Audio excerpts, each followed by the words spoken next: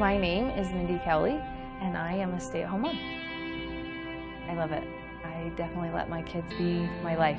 That's actually the hardest challenge of a mom, is finding time for yourself.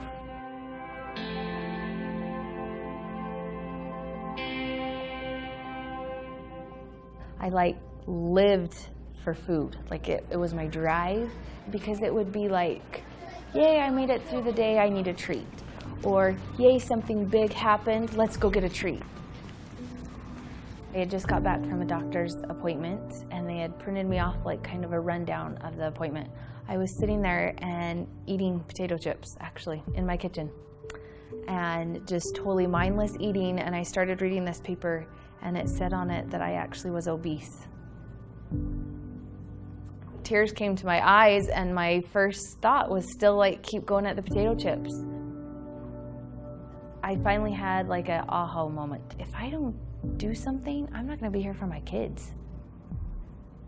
There's a million things out there that I could have done to lose weight, but it was I was so tired of quitting and having to play the start over game that I was no, this isn't a diet, this isn't a temporary thing, this is going to be a lifestyle change, something that I can do and achieve and will benefit my kids and my husband and everything. So at first it was the little baby steps. At first I just started walking. The biggest chunk of it is the nutritional factor, being aware of when I eat and how I eat and why I eat. Sole is the basic, the go-to. One of the first things I do in the morning is I grab a packet of Sole and Core and head off to the gym. And I like it because I've started off the day with something good for me, good for my body, and I don't want to sabotage myself the rest of the day. I love the fact that it is a plant-based essential fatty acid. It's amazing, the difference. To me, it helps curb my cravings, and then after that hard workout, or depending on what I've done that day, I love it as the recovery after. When I started losing weight, I never thought I would be to where I am now.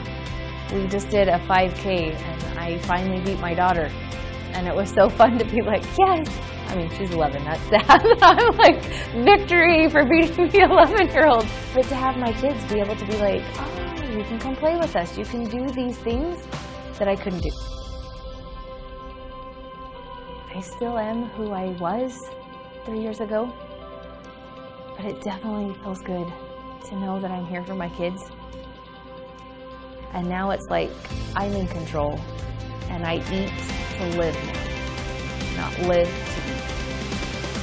I'm healthy.